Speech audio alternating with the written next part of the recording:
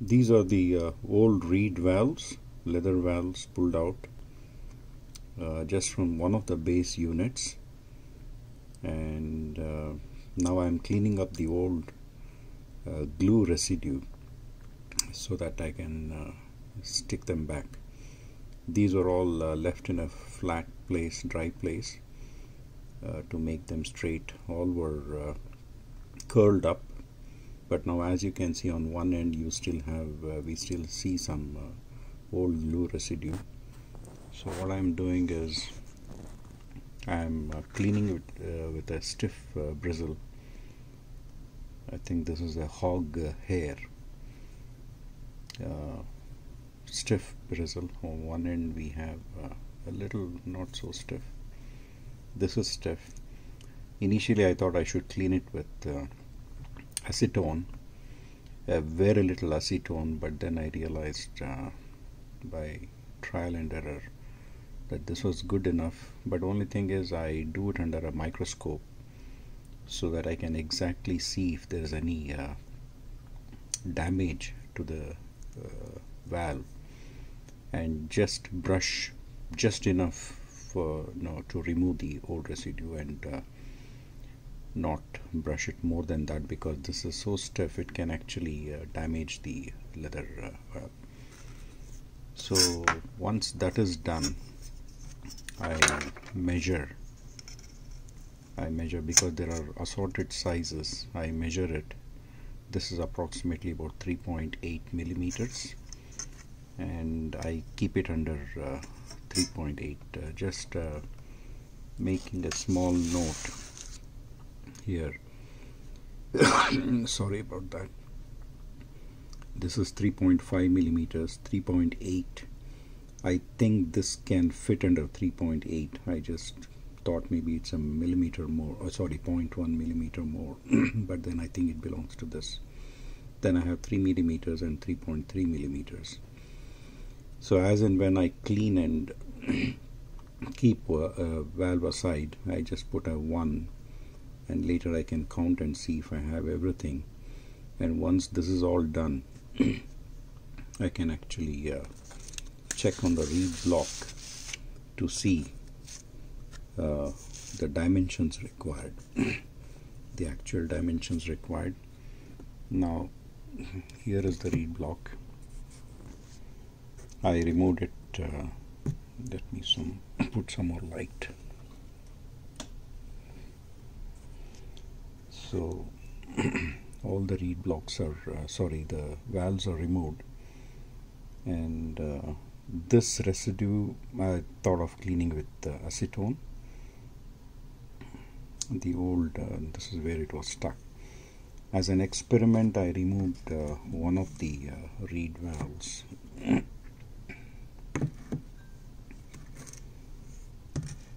On one end, yeah.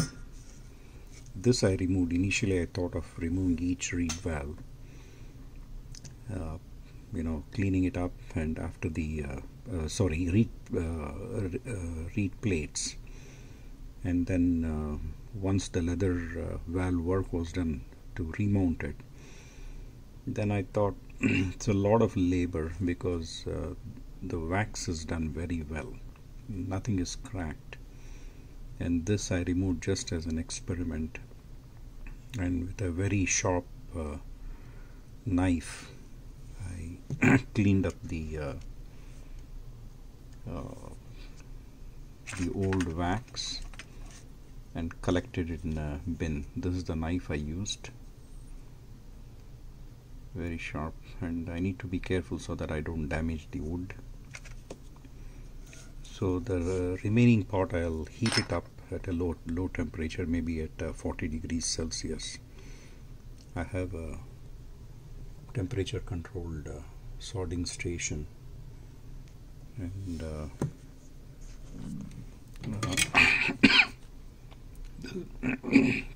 this is the tip I plan to use, but I have other tips as well. So with that I plan to clean the remaining part, and I already have the wax ready when I need it. Now the mounting the outside valve is not an issue. It's a very straightforward thing, but mounting the ones inside will be a challenge, because I decided not to remove any of these plates. Mounting it inside is a real big challenge, but I think I need to. It's surgical precision almost. I need to do that.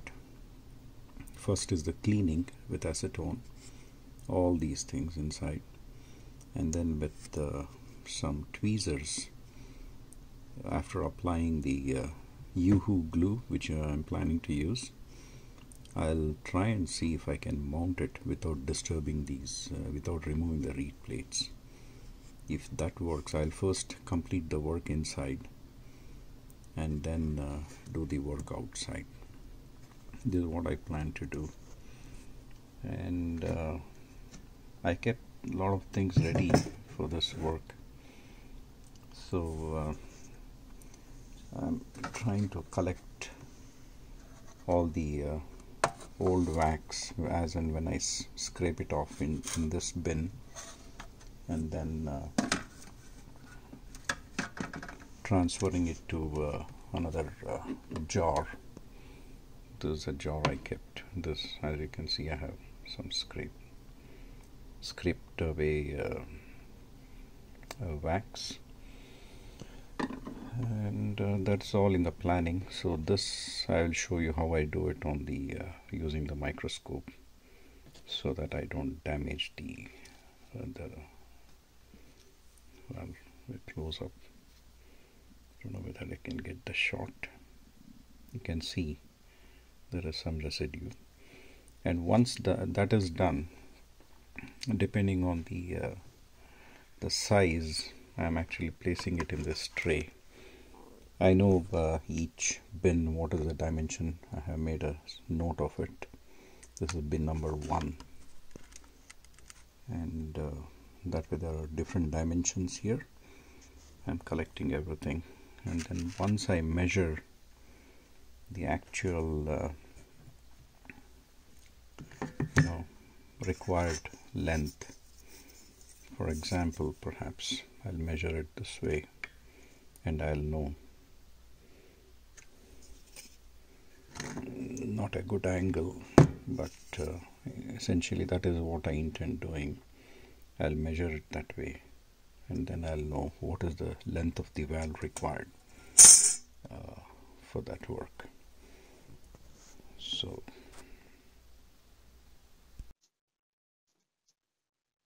this is cleaning of the old glue residue on the leather valves. I know it's a distant shot, but this is how I do. I check it under the microscope and then brush off the old residue, glue residue. Very careful so that I don't damage the leather valve.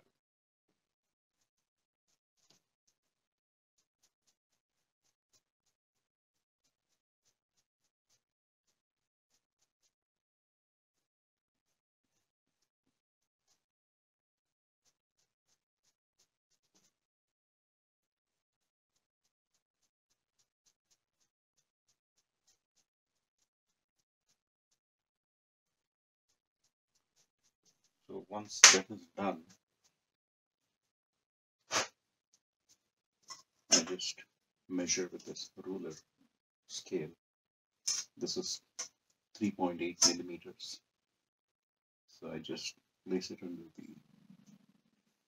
I'm collecting everything in this tray. So that's 3.8 millimeters, and I just mark it here. So I have the exact count of what I. So I'm just left with one more valve. Rest all done. So that will be 12 plus 12, 24, plus the inside one, 48. 48 valves for one reed block in the base section. So there's a lot of work because the treble section has 41 reed plates multiplied by 2 in many cases, but not really, because many of the reed plates in the treble section do not have valves. And the other reed block in the bass section will be all the more difficult because those are lower frequency, and it has a supporting wire on many of the leather valves, so I'll have to work on that separately. So as I progress, I will keep taking some videos of that work. I decided to remove the reed plates after all, because I tried on one to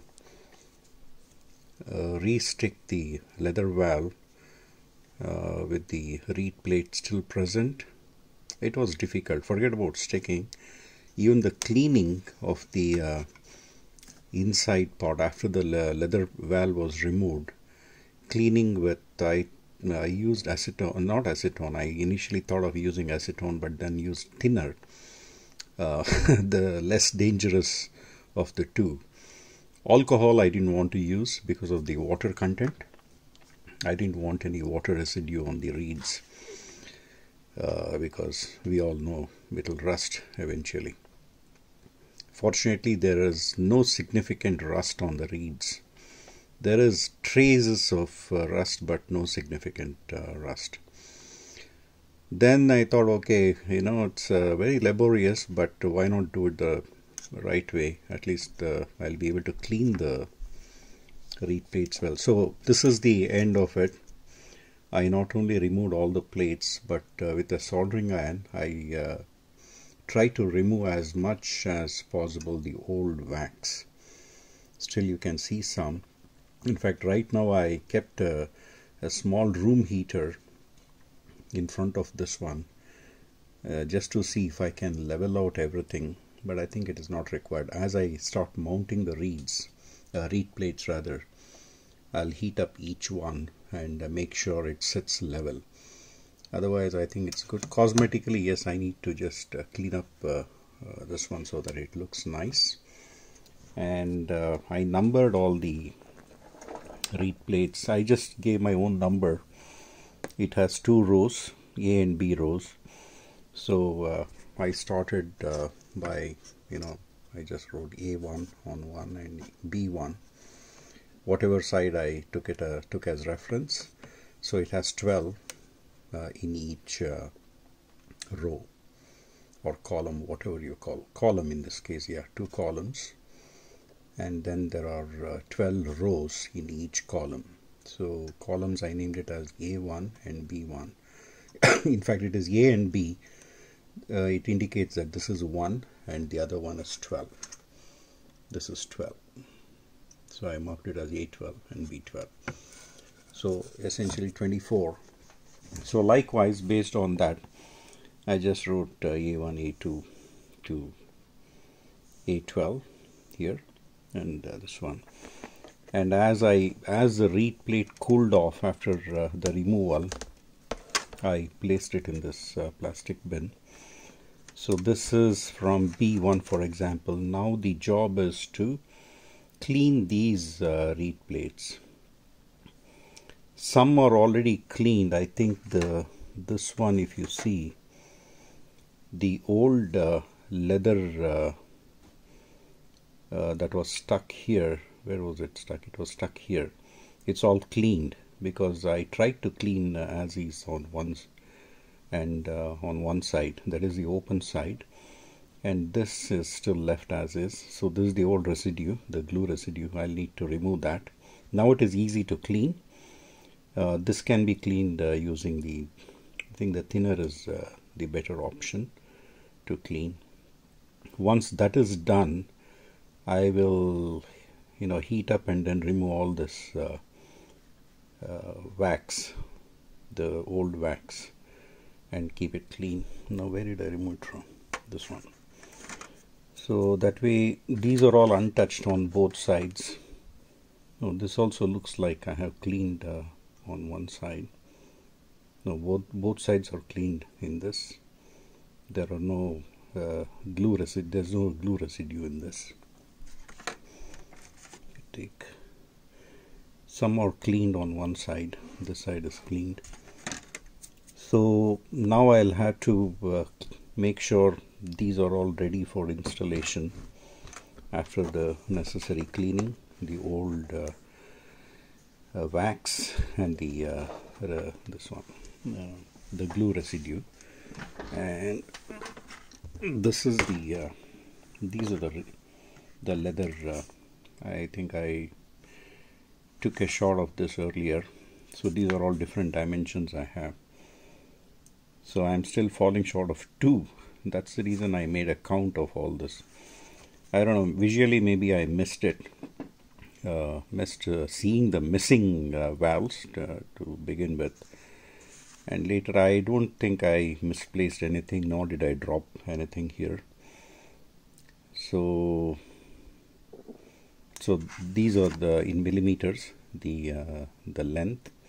And I think width, although I did not measure, it looks the width is the same. I need to measure just for the record. I'll measure it. So these are the different lengths, and these are the quantities available. And the total is 46. I need 48 because 12 times 4. So 2 missing, but I have purchased some just the leather. I'll see if I can make my own reed valves too. I'll first use up all these things. Now they're all straight. Initially they were all curled up. So that is it. And something else I wanted to mention. Okay, at this time I'm not getting it. And here is the old wax I collected. I wanted a glass jar, not from the kitchen. I didn't want it from the kitchen. So I purchased this from the dollar shop. I wanted a glass lid. Unfortunately, it has a plastic lid, the plastic cap. I wanted a glass lid and a cap so that in case I store any chemical like acetone or thinner, I didn't want the cap melted away. Anyway, so now I have this old wax, but I also have new wax. But I'll use this. I'll just melt it and then pour it into the other mix, or maybe use it as is. This can serve probably at least half side, half section of one side minimum if used well. So that's about it. Some of the tools I used are, I think I showed earlier, I used this knife to very carefully. This is very good for cleaning, but then we should be careful not to, pick on the wood itself. This is very sharp. And so at the moment, this is where I'm stopping, and then I'll go ahead after I clean the reeds. When I remove the treble side, I have more boxes like this, and then I'll store the reeds this way, because it is very easy to get confused with all these reeds, and I don't want to end up removing and then replacing them in a different location later. Want to avoid that. So that's it for now. I'll come back with another video when I begin the work.